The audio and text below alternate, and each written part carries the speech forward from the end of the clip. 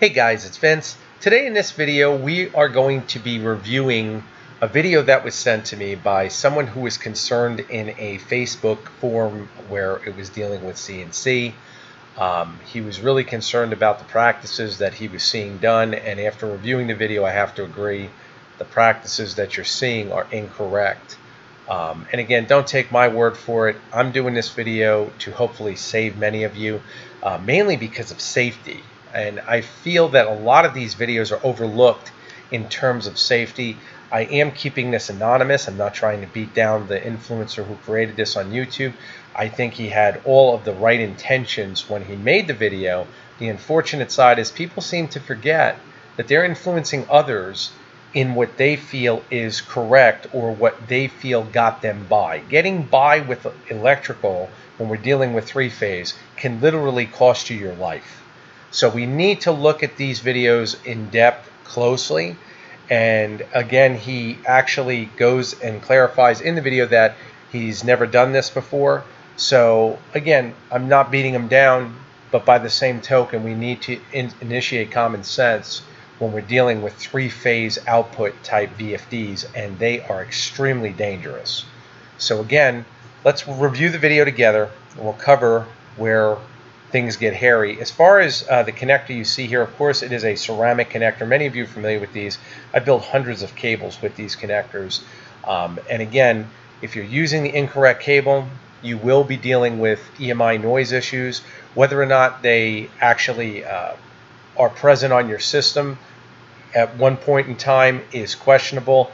Best practice in the actual user's manual even initiates them talking about using shielded cable, double shielded cable. The reason I prefer double shielded is you're hitting both frequencies with EMI, and that's why it's considered bulletproof. When you're doing just single shielding, you're not hitting that. So again, that's where we're going with this. The other factor is when guys ask me, why are your cables so expensive? What seems to be forgotten is the cost of the cable. Double shielded cable is not cheap. If you go to McMaster Car and look up the prices, you'll find out real quick just how expensive double shielded cable is. It's a specialty cable on top of the labor involved with working with it. I've discussed this many times. But let's start the video. We'll go over it together and hopefully you guys will see my point. And we're going to remove these two little screws holding this piece that makes it to where the wires won't be pulled out. Just going to fast forward this now. That we need works, and that's what I'm going to do. Turn this end part, and it will remove like that. Then we have a coupler. One end is threaded, one end is smooth. The threaded side always will go down. We'll put it back together, and that's what the inside of this looks like. So now you can see we have 4 connector pieces, like that. So our wires will sit inside, and then we'll put some solder in them. I've never done this, so I'm going to show you how I did it. It's probably going to be a terrible solder job because I'm not very good. Now, once again, the end user already said he's never done it. It's probably going to be a terrible solder job. A terrible solder job does not mean just cosmetically. We're not looking at a cosmetic failure or something to appeal to the people on the internet. What we're dealing with is a connection that can be literally hazardous to your health in the sense that it can kill you. How? If a lead jumps from one terminal to another due to heat because we don't have proper penetration on our solder, on our connection of a joint, you're screwed in the sense that you will arc and start a fire with three-phase. Okay, it's very, very prominent. The other factor is that in the beginning of this video, and something that really bothered me the most, was he had his son around this machine that he's working with. This I see all too often online. And when I see incorrect practices where things are just being done in a term half-assed because we're trying to get it done, that does aggravate me. Because anybody who understands electrical and understands it at a level of how dangerous it can be, especially three-phase, you really want to be careful. So once again, when he talks about applying solder, I want to clarify, soldering these joints requires flux to be correct. So we actually remove any potential oxidation on these terminals, and this way we get the solder itself to flow correctly. And what you'll see is it does not, because of course he does not use flux. But if it works, it works, and that's... See, if it works, it works. Well, unfortunately, that's not the case with electrical, where, again, over time, God forbid, that lead jumps, and it could be potentially fatal. What I'm going to do. I am also going to use some heat shrink. You can see I only have this one, just happens to be in the shop, but I want to isolate each wire like this, so they won't touch each other. So what I'll do is I'll cut some off, wrap these around, twist these ends. I'll cut some off. We're going to slide it up in there to where the wire is, and then when I get it soldered, I'll push it down, and then I'll heat shrink it. So let me cut these. Cut this into thirds. I mean, about one right there. One. We'll just go about halfway. So we'll go like that. As I'm looking at the ends of this, we really only want enough copper wire to go in there, like so. I think my copper wire is a little too long, so I'm just going to take this and snip. Now guys, just a quick point. He's snipping these in bare copper format. In the best practice, you would tin these first, then snip them, because what you're doing when you actually cut them like that is you're disturbing all your conductors. So if you tin them first, they're all joined together with again, flux, you'll find that your conductors will be all joined, welded together, and therefore when you do a clean cut with your actual flush cutters, you'll have a nice terminal that will be ready to be inserted. This sounds picky. Believe me, over the time doing this, certain cables you'll get conductors that'll be frayed. You'll have all kinds of issues with this, so just be careful with that. So I don't have as much exposed wire going into it. So I'll snip it about there. You can see it's pretty short. So now we'll shove on our heat shrink like that. And our wires are going to be like so. I think I need to cut this back just a little bit so my heat shrink will fit up out of the way. So I just use a knife. One other point, I think many of you can already see, this is standard 16 gauge cable. You can see it right here. This is not shielded. It is not double shielded. So we already know he's doing all this work, and it's been mitigated by the fact that the actual induction of EMI into the system is inevitable. This is also stated in the HY user's manual. Okay, so you guys can review it yourself. This is stuff I've covered in previous videos. Luckily, this individual, from what I've read in his comments, never had any issues, he claims, in a couple months with EMI. So that's great. But the safety issue is still present in terms of how it's being wired. And I just scar around the outsides of this. I don't want to cut all the way through. And then I'll bend, and it kind of splits it. I didn't quite go all the way through enough on all this. You can split it right there. I just want the outside part to be cut through. The back, like that. Alright, now we got ourselves a little bit more playroom with the heat shrink. Get that away from the actual solder tip for each one of these. So I got that heat shrink, and I have one more. Here it is. There is the other one. Alright, so there's our heat shrink. Here's our end. So we're going into 1, 2, and 3, and they are labeled. Focus. Hopefully you can see it's labeled 1, 2, 3, and 4. We're just going to use 1, 2, and 3. If you have 4, that'll be your ground. I don't have a ground. Here's my solder. Okay, guys, everybody has a ground. Just to clarify, pin 4 on that actual connector is a ground. It's utilized for ground. On the spindle itself, it may not have pin 4 connected to the actual body. I've covered this in previous videos. The reason that is because overseas they typically expect the end user to ground the chassis, which is metal. They're assuming it's metal, as it should be.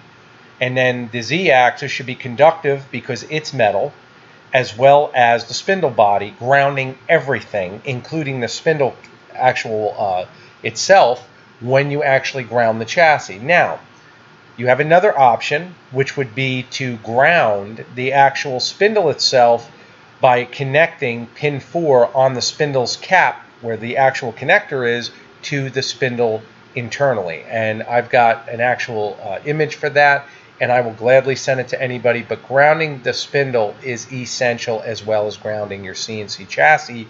This is not only for EMI mitigation, but it's also for safety. Okay? It's absolutely a must, especially once again with 3-phase. I have my soldering gun right here. I have a weller. Don't buy the cheap one, buy a better one. It gets much hotter, and you can control the heat right here. So this has been heating up, so I'm going to pull it out of the way. I'm going to put the green inside the one. I'm going to lay it down. This may be hard for you to see because I don't have the ability. Now we can discuss the obvious here as well, because I know many of you are out there going, Vin, when are you going to talk about it? He's using 3-lead cable. So again, it should be done with 16-4, once again attaching that ground to the actual connector. Now, do you have to do that? Once again, it's best practice to use all terminals on the connector for that reason. If you don't do it, that's up to you. But again, I highly recommend the 16-4. And once again, he is incorrectly placing the green lead, which we all know green, or should know, green is always a ground. Okay, now that's his personal cable. He wants to build it like that. Under best practice, green is always allocated to ground. Okay, now the thing I'm going to point out real quick is, God forbid, let's say this cable starts a fire, and the fire marshal does an investigation in his home or business or wherever he sets this equipment up. If they open that cable up or determine that that cable caused the fire and see that the cable's assembled incorrectly, his insurance will not pay. Okay? His insurance will not pay. So if you don't believe me, look into it, call your insurance companies and find out. This video is, like I said, it's certainly not to beat anybody down, but when we see incorrect things being done at a level of human hazard, to where, again, we're not paying attention to what we need to make sure that everybody's safe, including not just himself. If he doesn't care about his own life, that's one thing, but he also had his son in the video. So that's where I draw a line personally for that.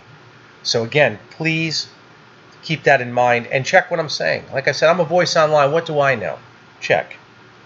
To move it, where you can see so well.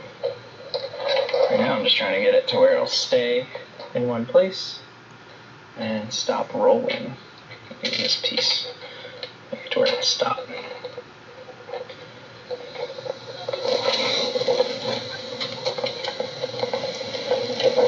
There we go, got a connection point. Okay. He just soldered this. I'm just cutting the screen, so naturally I don't disclose anything about this individual. He just soldered it, of course. In 2 seconds, he made contact with the soldering iron to it and feels that his joint is now viable. He, of course, did not use flux. Guys, please, we need to be very, very careful with what we're dealing with. Hopefully, I'll have the rest on here that you'll see. Wait. It is nearly impossible for you to see what I am doing. Once again, heating up the terminal the way he's doing that, and I see this done on YouTube all the time, and I say test both methods. I see it done that way, and what's happening when you heat that terminal is everything that's connected to that terminal is being heated, including the casing. Over time, you're going to melt the casing. Okay, I've seen it done in numerous YouTube videos.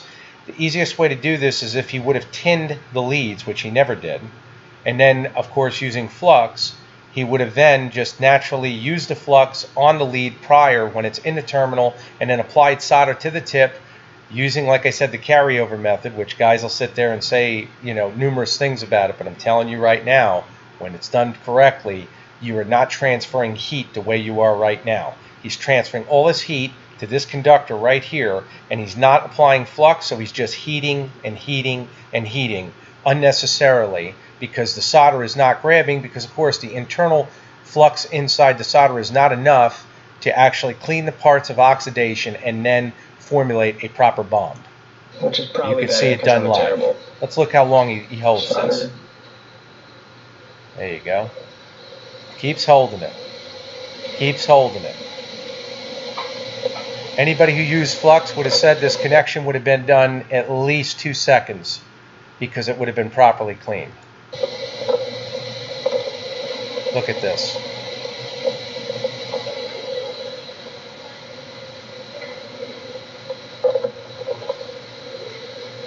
Alright. Check out that solder joint. Okay, let's go back. Let's watch this again. I'm going to pause it for you. You can look at the solder joint. Alright.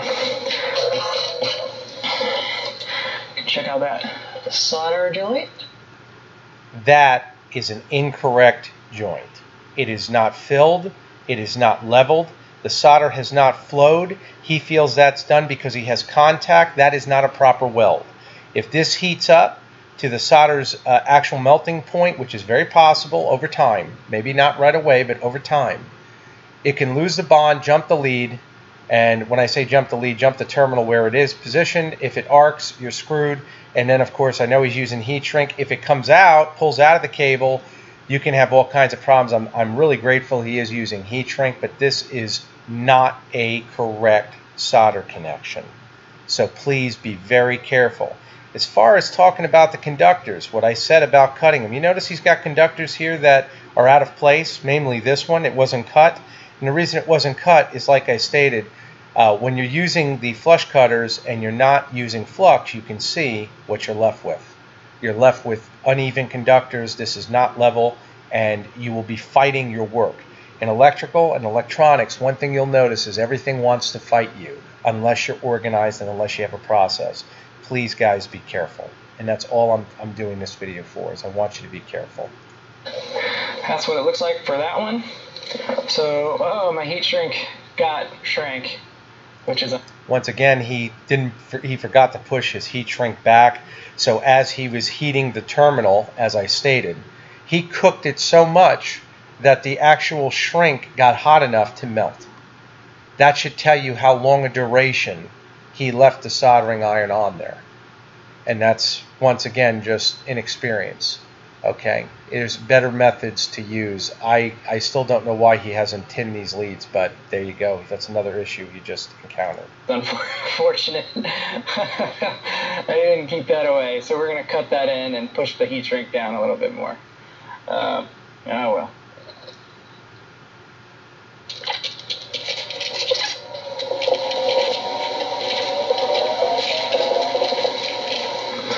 Alright, here's my heat shrink. I still have enough to push it down over that joint, and then the heat will wrap that up and we won't see it. So there's my connection 1. Now I'm going to do white to connection 2, or actually I'm going to do black because that's just kind of where the wires are pointing. Now that I totally agree with when he says that that's where the wires are pointing. What he really means is how they're coming, the conductors are coming out of the cable in the positioning. Like I said, electrical will always want to fight you. The main thing you have in orientation always is the green lead to be isolated to ground. Everything else is arbitrary. So if anybody ever services the cable, they can look and see, okay, green is ground. Okay, that's the way it should be done.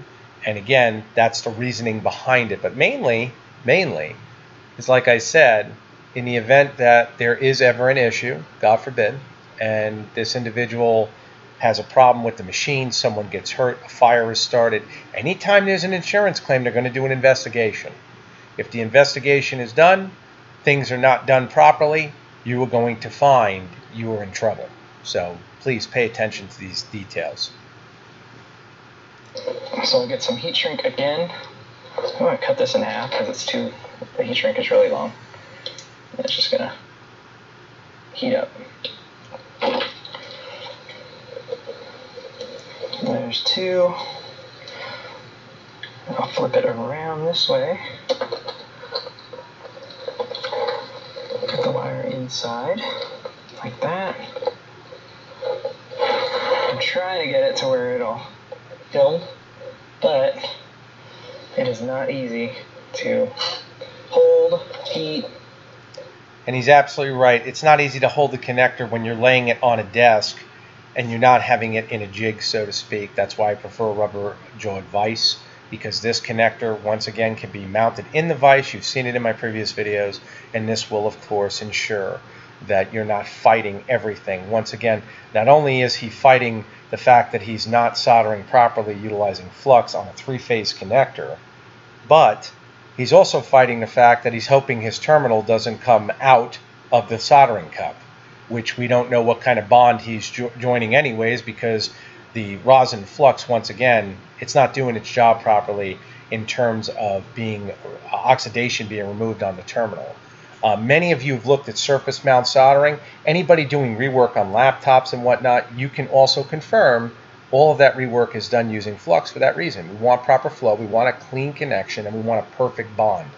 Now take into account that a laptop, for instance, you're dealing with very low voltage in a DC format. This is a 3-phase AC connector, not using flux. We're talking catastrophic potential failure. Put the wire on, so it's just kind of, it's going to be what it is. Yeah.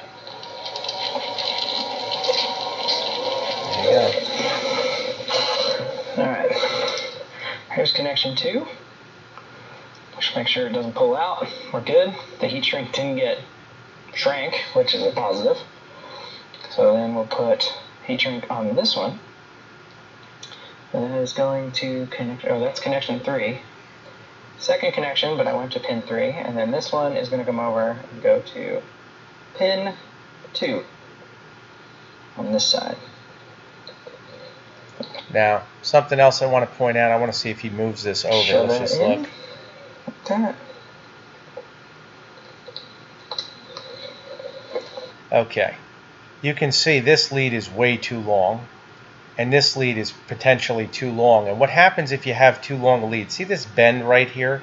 When you go to apply your connector and you insert it inside the housing, we want to make sure that there's no friction on this actual conductor. And the main reason we do want to make sure there's no friction is the fact that over time, with heat combined with friction, it could wear down the insulator. So again, make sure these leads are cut to an appropriate length. If they're too long, and there's nothing wrong with having a little bit of excess play, so to speak, in the cable itself, that's fine. But if they're too long, and this looks really, really long right here, you're at risk of potentially making contact with the outside casing. And once again, knowing how he soldered these, God only knows if that connection is going to hold over time. Okay, what works today doesn't necessarily mean it's going to work tomorrow. So what I'm talking about here is just utilizing as much caution as possible, because again, it's always better to be safe than sorry. And in something like this with a 3-phase connector, like I said, watching this video, I cringed the first time, and that's why I'm highlighting this. And then heat it up again and put some solder in it. Once again, he's cooking the terminal. Alright, my 3 points are soldered.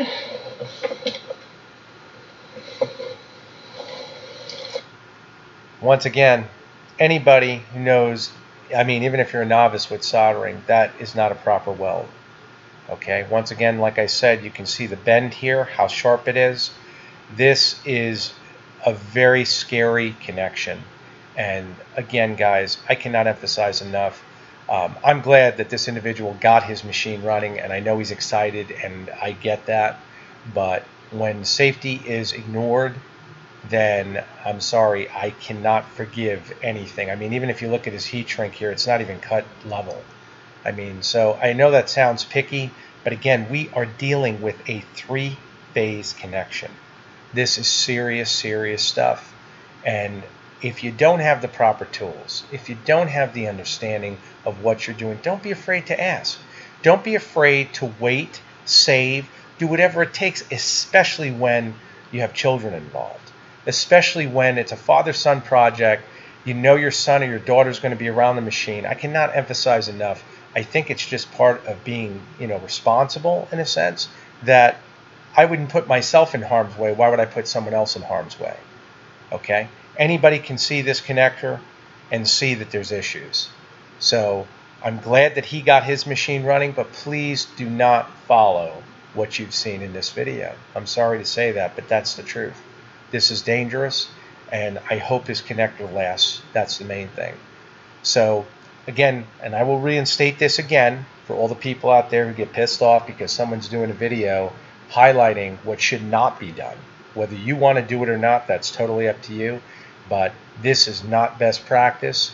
This would seriously cause serious issues if, again, this cable fails and they actually do an investigation, find out it's due to the cable.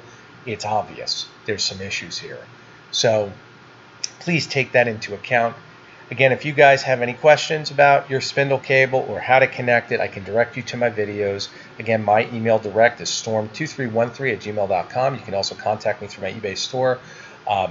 I want you guys to make sure that you're safe most of all. Safety comes before everything, before money and anything else. Please do it right the first time. It'll definitely save you in the long run. Thank you all for your support. Take care.